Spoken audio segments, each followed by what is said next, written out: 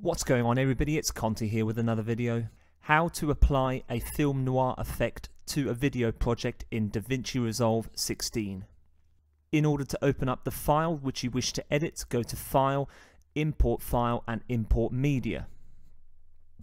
With your imported file inside your media pool, left click on this file, hold your mouse button down and drag this to your timeline on the edit window.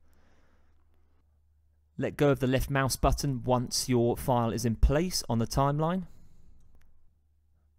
Go to the Color tab at the bottom of your window. Left click once.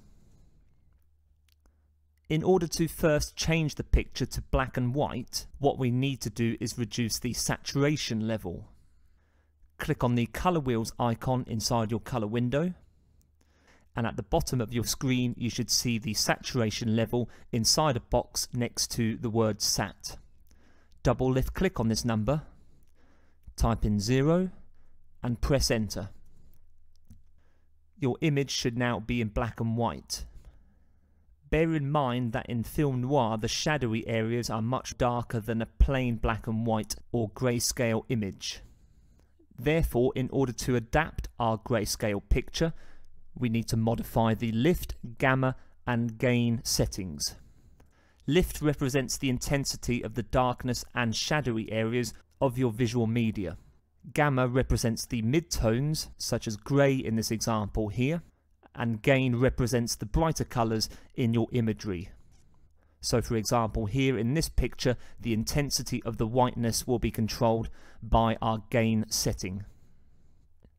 In order to make these shadowy areas of this image much darker and reminiscent to those from film noir, what I am going to do is left click once and hold my mouse button down over this horizontal bar underneath lift and drag this to the left to -0.07.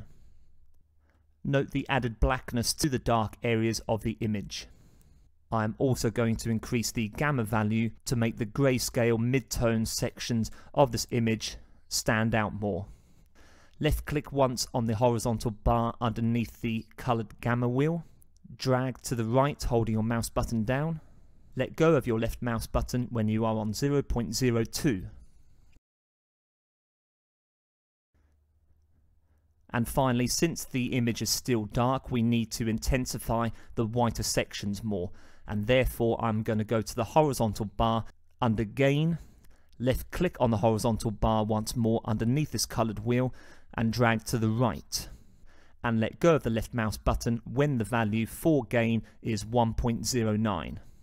Thank you very much for watching. I hope that video was useful to you. If you enjoyed the content and wish to be notified about future uploads on this channel, please like and subscribe. Join me soon for another video. Take care.